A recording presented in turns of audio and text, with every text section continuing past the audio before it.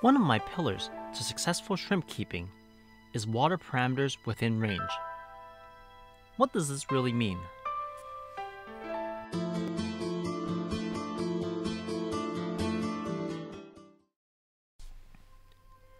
Welcome everyone, it's Ray from RW Aquarium Pages, capturing my journey in planted aquariums, aquascaping, shrimp tanks, and everything in between. Honestly, shrimp keeping, planted tanks, breeding fish, marine and reef aquariums, it's basically all about managing water and water parameters. Many fish keepers do use tap water, but that's a value that differs and can change from everyone's tap water. The tap water in my city versus the city next door and the city next door over is significantly different. Water parameters within range is very important as fish, plants, and shrimp thrive within a certain range. It goes as far as health-wise as they live and absorb nutrients within the water, and the water chemistry dictates that. There are very hardy fishes, plant, and shrimp that can survive and thrive in a wide range. Generally speaking, plants have a wider range than fish, and fish have a wider range acceptable than shrimp. pH, GH, KH, TDS, temperature are all very important parameters and values. But what do all these mean? The 5 that I mentioned are all very important.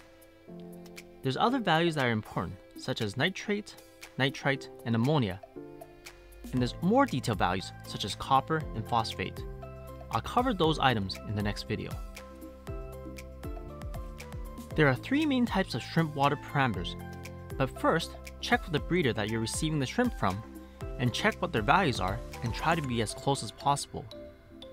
For example, the orange-eyed blue tigers. There's an Asian version that breeds in soft water, and there's a German version that breeds in harder water. The key thing is within range, and do not chase numbers. For example, a TDS of 135, and you're trying to chase it to 130 parts per million, you can easily under or overshoot it. The inconsistency will stress the shrimp out. Once they're stressed, they will weaken and possibly die shortly afterwards, something we would all like to avoid. We will go over some common beginner water parameters that successful shrimp keepers monitor regularly. pH is the power of hydrogen. It is used to measure how acidic or basic the water or the liquid is. It's on a log scale from 0 to 14, whereas 7 is being neutral. Below 7 is acidic, and above 7 is basic. Some common examples of acidic liquids are pop and citric juices, which have a pH of approximately 3.5. Examples of basic liquids are drano, and that has a pH of 11. I'll mention more ideal ranges for shrimp shortly. The hardness of water is measured in 3 ways. GH for general hardness, KH for carbonate hardness, and a combination of GH and KH can be measured by TDS, total dissolved solids.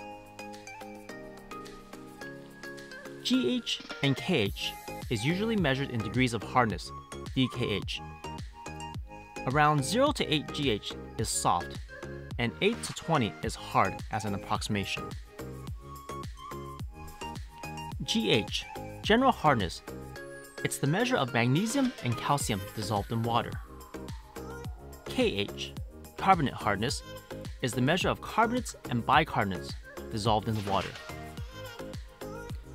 KH, or carbonate hardness, relates to pH because it prevents your pH from changing as quickly.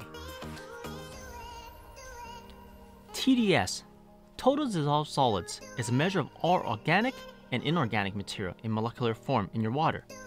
This includes GH, KH, nitrate, nitrite, etc. Since they're in the molecular form, TDS, or total dissolved solids, can be simply explained as the substances that cannot be picked up by your filters. Generally, TDS is measured in ppm, parts per million. and below 200 is considered soft, and above 200 parts per million is considered hard. For example, for Caridina shrimp, mine prefers a TDS of around 150 parts per million, and you can divide that by 17.9, and that gives me a GH of about 8.4. The KH is 0, since I use RODI, reverse osmosis deionized water, which has a base of 0, and when I remineralize, I just add GH booster, and it has 0 KH for Caridina or B shrimp. We'll illustrate and go through a few more examples of GH, KH, and TDS shortly. Temperature is also very important. There's generally more dissolved oxygen in cooler water than in warmer water. Caridina shrimp generally does better in cooler water, and Neocaridina in slightly warmer water. And the Sulawesi Caridina shrimp does better in much warmer waters. Generally speaking, there are 3 common categories of shrimp: Neocaridina, Caridina, and Sulawesi. I personally kept and bred all 3 types successfully. Let's explain the ranges in terms of pH, GH, KH, TDS, and temperature. Neocaridina, which includes the common cherry shrimp, Bloody Mary, Blue Dreams, Green Jade, Black Rose, Red Really, Orange Pumpkin, Painted Fire Reds, and many others. You like a slightly higher than normal than neutral pH and slightly harder water compared to Caridina. Here are their ideal values that I personally keep my Neocaridina shrimp in. The pH is around 6.8 to 7.5. The GH is 6 to 8 degrees of hardness. The KH is 2 to 5 degrees of hardness. The TDS is 200 to 250 parts per million. And the temperature is 21 to 25 degrees Celsius or 70 to 77 degrees Fahrenheit. I find that Neocaridina shrimp do better in warmer waters than Caridina shrimp.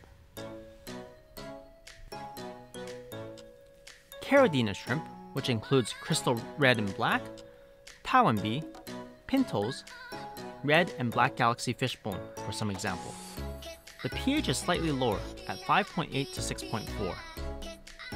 The GH, I keep mine in 4 to 8 degrees of hardness, and the KH is 0 to 1 degrees of hardness. The TDS is around 110 to 150 parts per million. The temperature is a little bit cooler, from 20 to 24 degrees Celsius or 68 to 75 degrees Fahrenheit.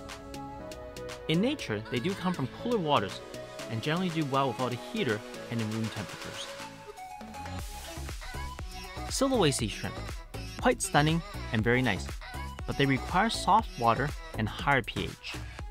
I keep mine in these approximate water parameters similar to their wild habitats. Some of the species are more tolerable, like the Sulawesi cardinals, the white socks, and some are more finicky, like the Sulawesi harlequin. The water conditions I keep them at are the pH from 7.6 to 8.4, the general hardness, GH, from 4 to 6 degrees of hardness, the KH from 2 to 4 degrees of hardness, and the TDS 100 to 150 parts per million. Notice that they're a little bit softer. The temperature is from 27 to 29 degrees Celsius, which is 82 to 84 degrees Fahrenheit. These parameters are similar to their natural lake environments. These are my approximate water parameter values, where they thrive and breed successfully and happily. You can divide and multiply the approximation to convert parts per million to DKH by 17.9. Using tap water isn't an issue once you've gotten rid of the chlorine and chloramine, but it's usually not a base of 0 and varies from everybody's tap water to tap water. I have a video about shrimp keeping in tap water, the link is above. The most ideal scenario is to use RODI water, which has a base of 0 GH, 0 KH, and 0 TDS, a flat base of 0. And then you'll remineralize with a GH booster for Caridina or GH and KH booster for Neocaridina and Sulawesi shrimp. The remineralizer adds GH and KH in ratios specific for the shrimp to thrive. Some brands of remineralizer salts have more vitamins in them than others. Most people start out using tap water, and that's fine, as I didn't have RODI water when I first started. But when I got more serious into keeping shrimp and wanting them to thrive, I got myself an RODI unit, and the results, the survival of my shrimp, was much better. The RODI unit basically strips everything out of the water that has a KH, GH, and TDS of 0. A 0 base is important when adding remineralizers. Shrimp can survive and thrive outside these ranges that I've mentioned, but in all honesty, it's not as ideal. You will need test kits to measure pH, GH, KH, and TDS, and I'll give you an example here with my trusty TDS meter.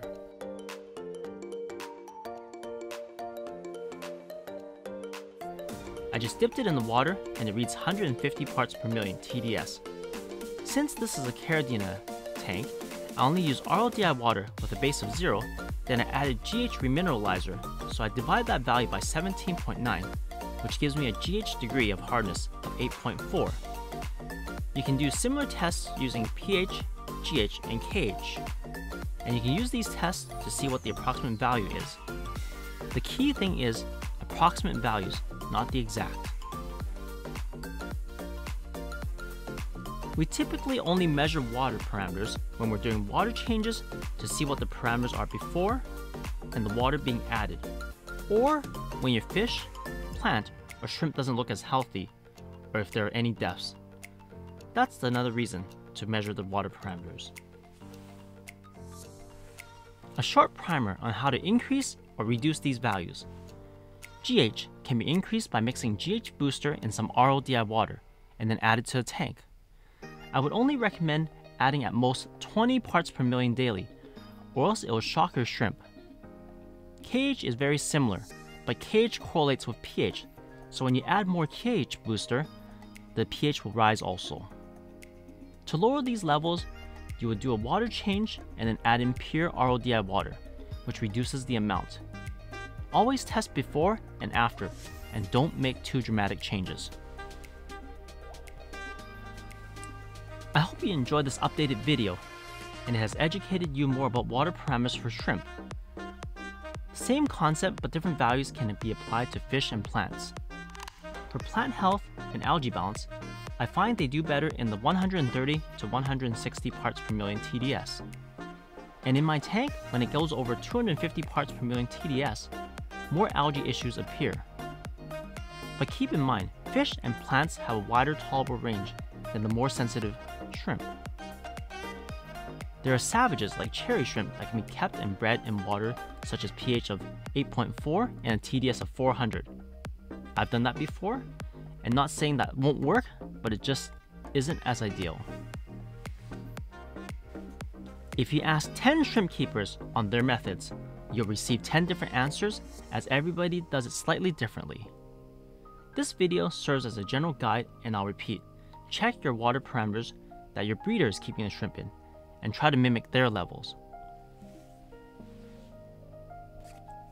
Thanks for watching my video, and I'll be posting more informative topics for planted tanks, shrimp, aquascaping, and everything in between. Stay safe.